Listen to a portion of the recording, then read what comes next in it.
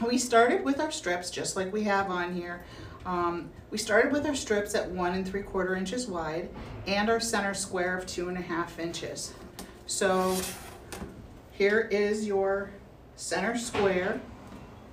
We sewed our first strip up here, pressed it back. We went, instead of clockwise, we are going across and putting on the dark. Then we're pressing it open. Then we're going to do the same thing on this. We're going to go with our light side and then our dark side, all right? So once you've added these pieces and pressed them, you are now ready to trim, just like always with your log cabin trim tool rulers.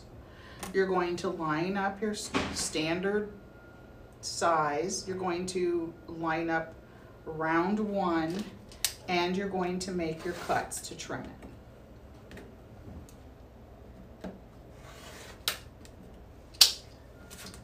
You're going to rotate your block as you always do.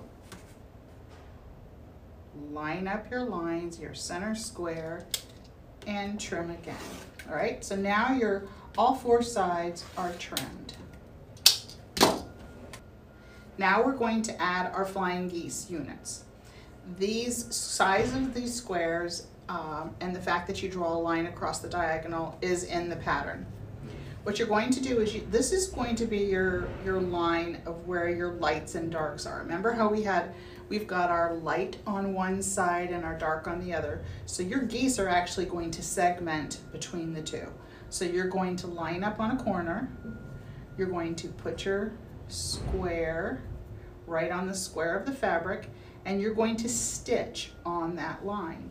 You're going to do the same thing in the other corner. Line up on here and stitch.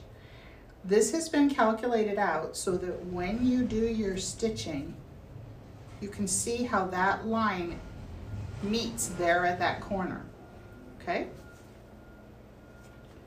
So once you've stitched these on here, you're going to trim 1/4 inch from your seam line and flip it back, all right? Press it back.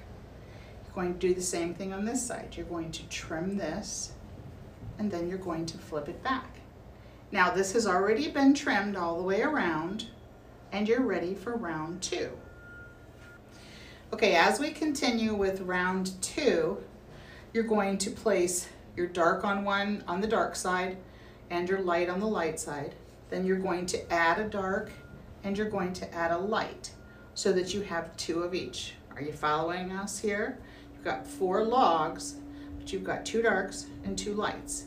You've started with them opposing and then you go opposing again. Once you sew these on, like you've done before, and press them back, then you're going to trim it. Okay? Now that you've trimmed it, you're going to add your corner square just like you did before. Follow the geese, follow the line between light and dark. Pin your squares on here. Pin your second square on there. Sew on the line and then clip it just like you've done before.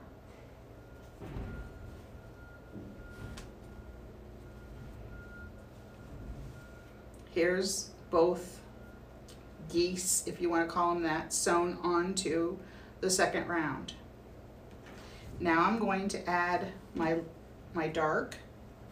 I'm going to add a light.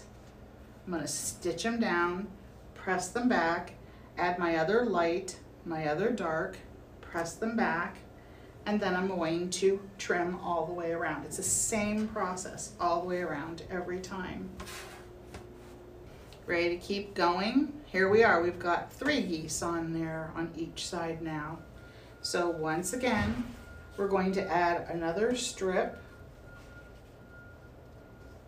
a dark on the dark side, let's put it here, and a light on the light side. we're going to stitch them down and press them back. And then we're going to come back in and we're going to add a light to the light side, stitch it, press it, dark, stitch it, press it. Here's the 3, here's the 2 darks and the light, and we're ready to trim. We're going to trim our block. Once again, I don't need to show you that. And then once again, you're going to line up in the corner after you trim, stitch these down and flip them back.